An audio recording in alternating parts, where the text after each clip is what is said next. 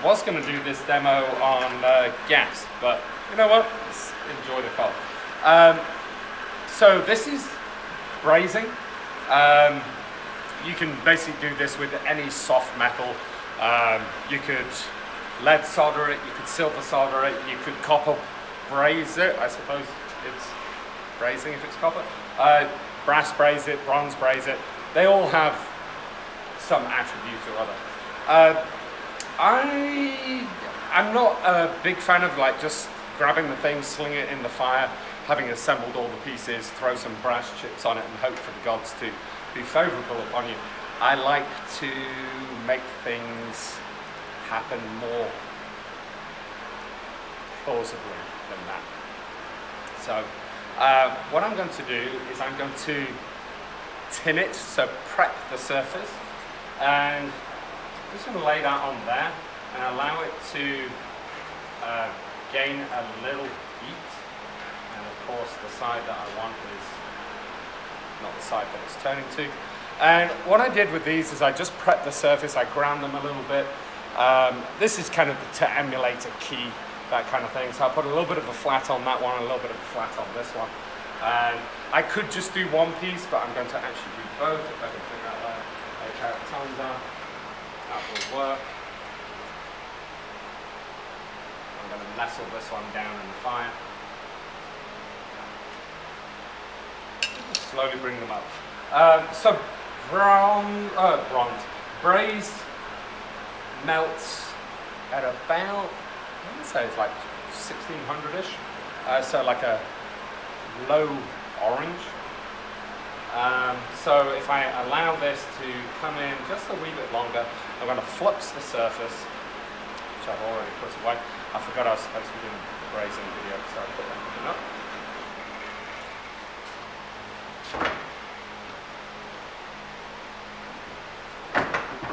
The bright steel will take the braise easier than the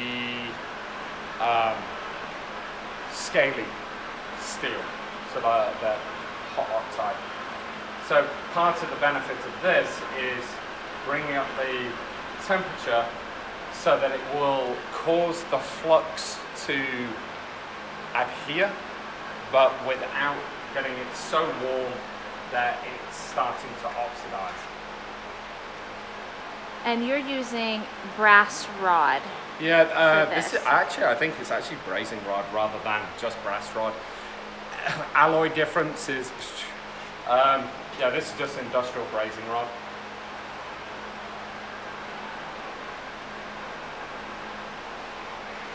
And you can warm this just a touch to get it to pick.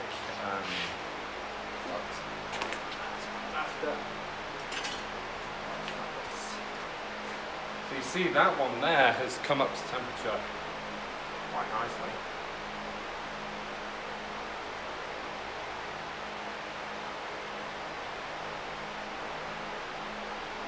But because of the environment that it's been in, it's actually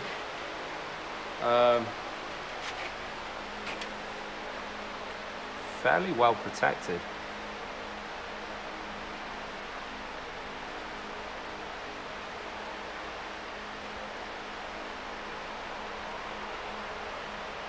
Oh, there it goes. I don't know, maybe it's hard to see in this video, but he's essentially melting the braising rod directly onto that little piece. And I've dipped it in the flux so that I basically have pre-fluxed rod, so that the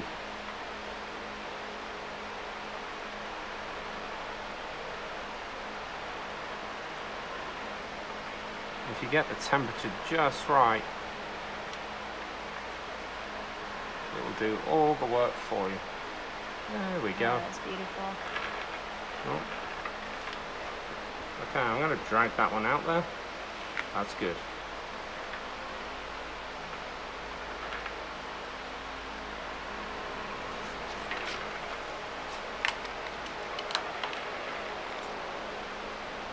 Okay.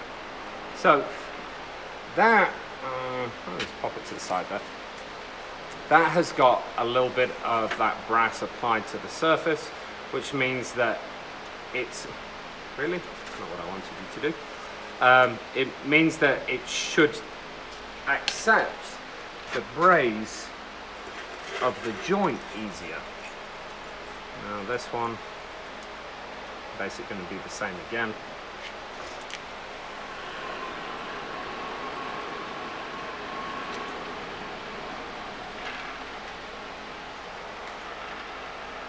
Of course I've got bits of coal trying to jump in the way. It's kind of the fun of doing it like this. How would I do it normally? Obviously acetylene torch. But again, you know, even if I was using an oxyacetylene torch, I'd still do it exactly the same. You know, I'd warm up the surface. I'd have it surrounded by brick so that it... And you want the material itself to melt the piece.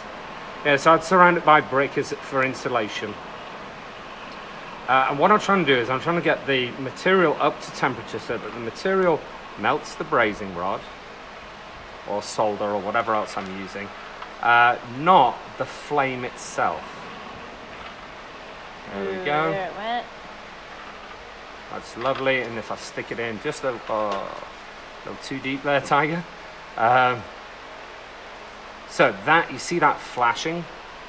That is not desirable because that's your zinc burning off, which is also not awesome for you. So that got a little too hot just then? Yeah, just marginally.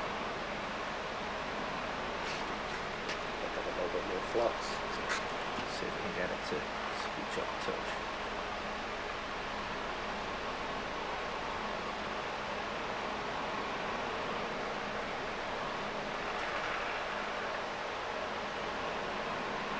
Come on, just a little bit there.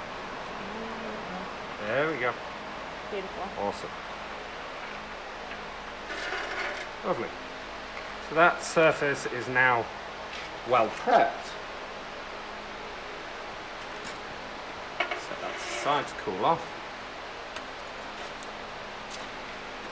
Now, could I have done it without doing that? Yeah, absolutely. But what do I want to achieve? I want to achieve a successful joint. So by doing this, I increase my plausibility of creating a successful joint. And I do exactly the same this method as this when I'm silver soldering bolsters onto a knife. I will tin the knife and I'll tin the bolsters, and then I'll assemble them and pin them. Again, belt and braces. So I pin them with exactly the same grade of brass as the bolster itself if I'm using brass bolsters. Pin it, and then sweat the whole thing up nice and slow, and eventually, you know, and have some little cavities where the solder goes, and it dribbles down, and boom, done. And it's just so much easier. You don't get any failure. So, you know, things you learn along the way, and when your time is money, you get kind of good at figuring out how to make it work first time every time. There we go. A little bit more prep. I'm going to grab this file. Good as any. These are my hot work files. I've always got hot work files kicking around the shop. If I just take that and go this way. What I'm trying to do is just expose all the brass, get rid of all those clinkery bits or the excess scale. But you see how well that surface was covered in brass. I've got a little bit of a tip there. There's that one that was hung, the rod hung up.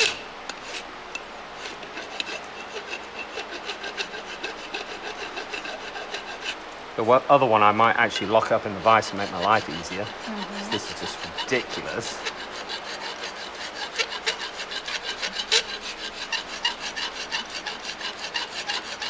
There we go.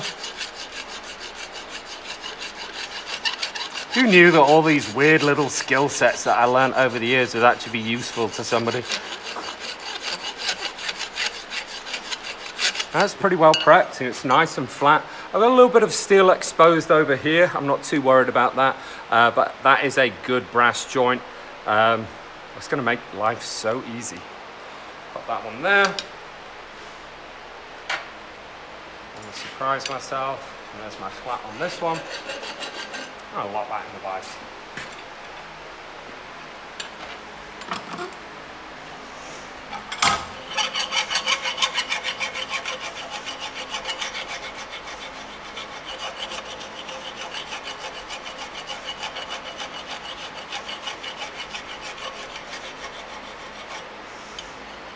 So, you know, preparation. Pop that little excess, those crispies on the edge. That should be good.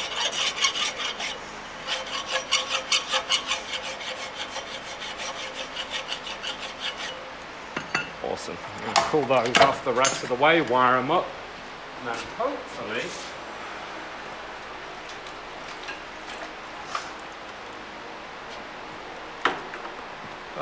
beautiful and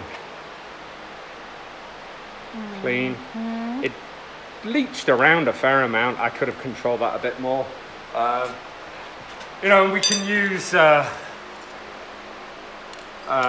stop outs to stop that from flowing. I'm sure a whole bunch of you have watched that show. Remember them always using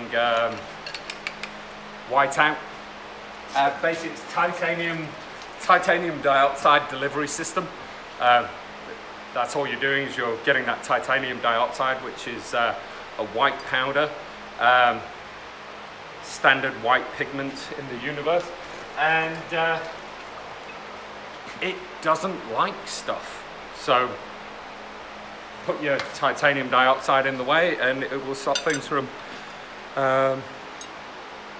fusing. I've lost my little piece of wire. There we go. Now, because I have thick material, I want to put my twists on the top side because the thick material will be what I'm predominantly heating, not the thin stuff. So that way I won't burn up my wire in the process. Not that I should get it that hot. If I get it that hot, I'm doing something pretty wrong.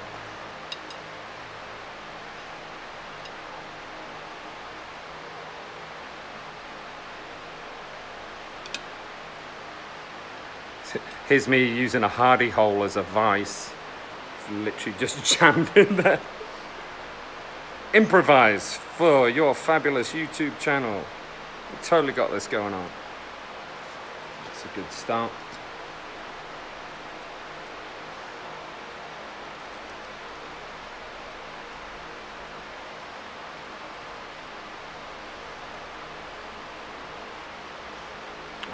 Get that in alignment and get those really nice and tight.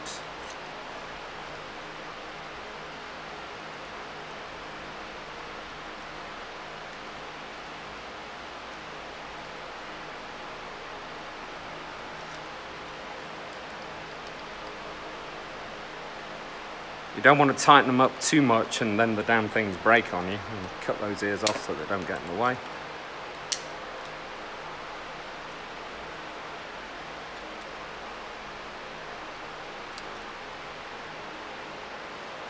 There we go.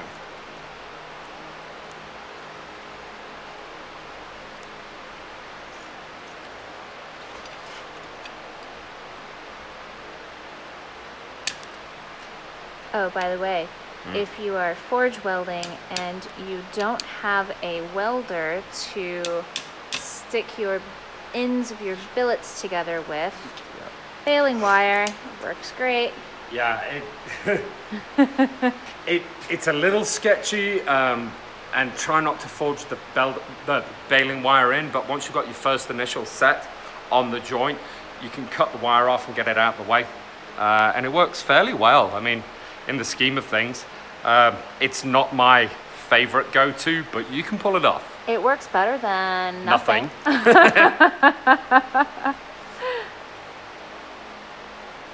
Get those nice and tight. So here we get a wonderful bonus that there's a little bit of gap here and here, which means that you won't braise your wire to the bar.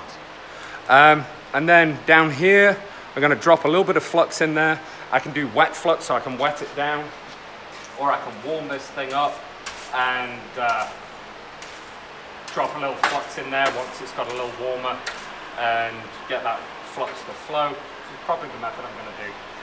And hopefully everything will go well. And then there's several different ways to put your braze in there. One of my favorite methods is to actually hammer out the brass into like foil and then cut it into like little snippets and then drop the snippets on there.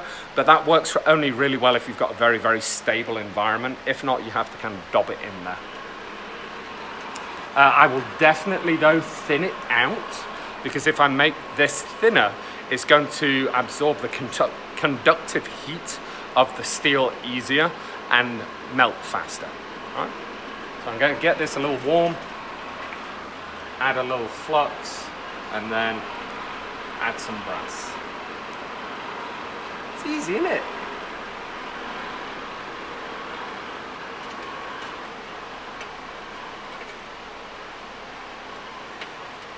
And that's exactly what you don't want to happen. Yeah, so what you can't see is that the top piece sort of shifted a little bit on the bottom. There we go. Hopefully that everything will stay still now. And it's always a finagly little game.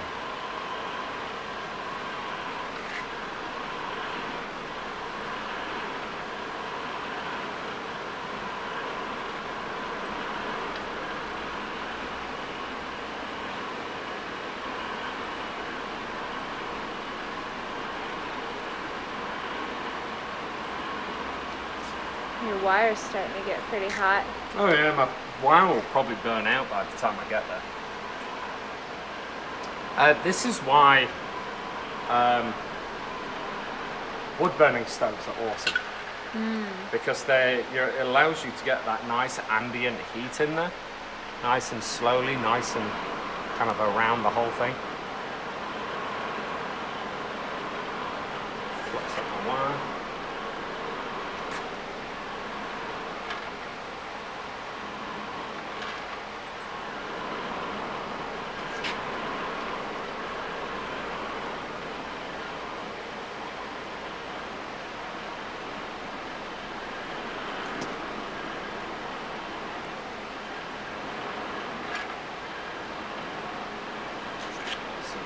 Got a nice dauber in there.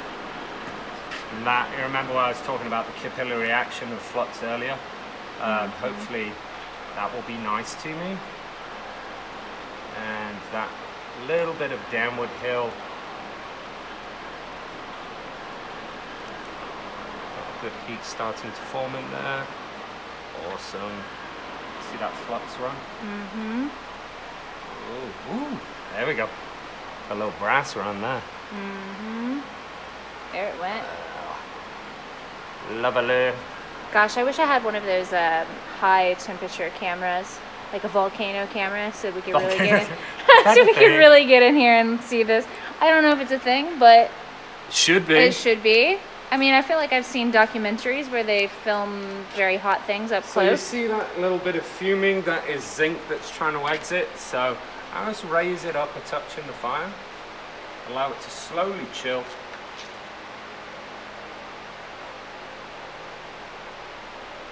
And again, you saw how slow and gentle this process is.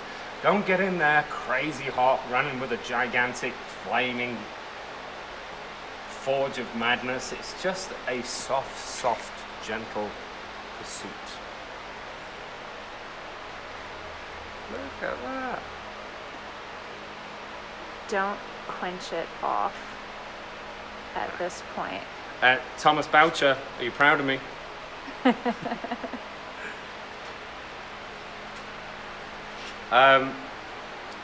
So this is kind of a fun one because Thomas, he came and took some classes with us. He's a great blacksmith as it is.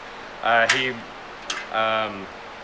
was the editor for our local guild here in Atlanta, and he moved up to somewhere north I can't remember where it was.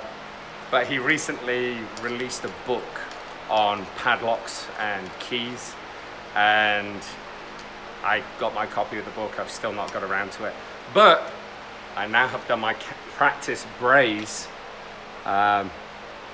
Seems to be pretty well in there. That one seems to have flowed all the way to the end. You can't really tell on this side. It's a little scuzzy and oxidized, but probably didn't have as much flux on this side. But that would be a pretty good braised up key. We'll give it a little bit of a wire brush.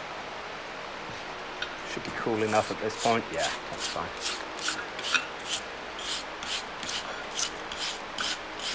And again, that flux is just nasty. Gets everywhere. And you can find better fluxes than the borax for doing this. And I'm going to be foolish and quench it. Oh no! Because I've been so lucky today. Look at that.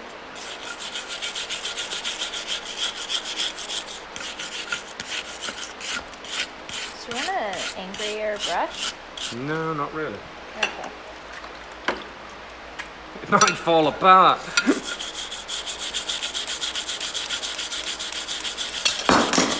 Throw it all on the ground. And there we go. You can actually see the brass seam on the other side as well, which I was really wanting to expose. You can see that. Got a good seam in there. Good seam in there. A whole lot of extra brass there, so I probably overfilled it. But all in all, look at that. All the way to the tip there, and all the way to the tip there. It's a good joint. I reckon that's stuck together. Yeah. That's solid. Hey, so that's in theory basically what it does. And if you do decide to do something like this with a torch, it's exactly the same, except for instead of using the coal fire or the gas forge as your heat source, you're using an oxyacetylene torch or a butane torch. Surround it with fire brick so you don't set your table on fire, but having that nice little cave of fire brick really helps. Okay, so give it a whirl and see what happens. It's a fun one.